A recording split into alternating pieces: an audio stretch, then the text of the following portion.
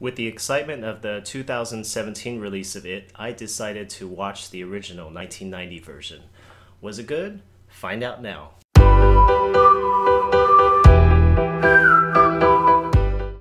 Welcome to Real Minutes. I'm William Kwok, and if you're new here, consider subscribing for movie reviews, commentary, opening weekend audience reactions, and movie news. Anyway, on to my review.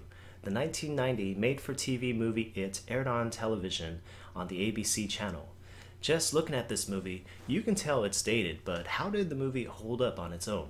I'm going to just come out and say that the movie as a whole wasn't very good. For starters, there's a great ensemble cast of kids whose acting just overshadows that of their adult counterparts, even though they had big-name adult stars. No, not that kind. Attached to play the parts of the kids, all grown up. Tim Curry is the shape-shifting evil clown known as Pennywise, and other notable actors were John Ritter of Three's Company fame, Annette O'Toole, who later went on to play Martha Kent in Smallville, and Seth Green as Richie Tozier. Yes, that's Seth Green.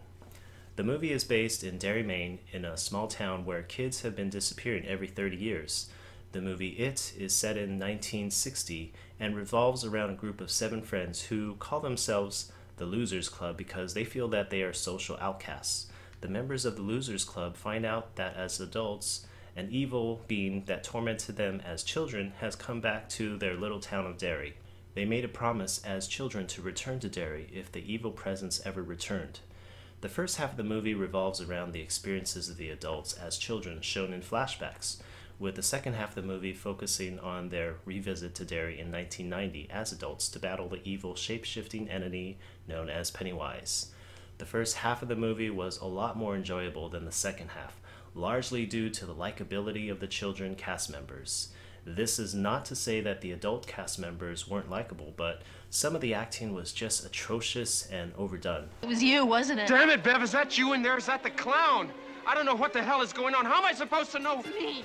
The 1990 version of It is just so campy in some parts that it's almost laughable, but I can understand how this movie caused nightmares for so many children. The scary scenes were visually frightening for a TV movie. It has a slightly above B-movie quality that actually makes it a fun movie to watch at times. Tim Curry as Pennywise comes across as a friendly clown until he gets all serious and hungry for tormenting children.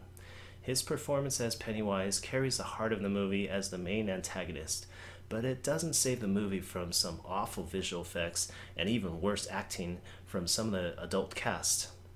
I give the 1990 version of It a 65% rating. The editing was uneven, the acting from some of the adult cast was overdone, and some of the visual effects looked really cheesy, especially toward the end. With the 2017 version of It out, I don't think there's any need to watch this made-for-TV version unless you want a toned-down story that tries to keep true to the source material but loses the weight of the original material in doing so due to the restrictions of airing on television.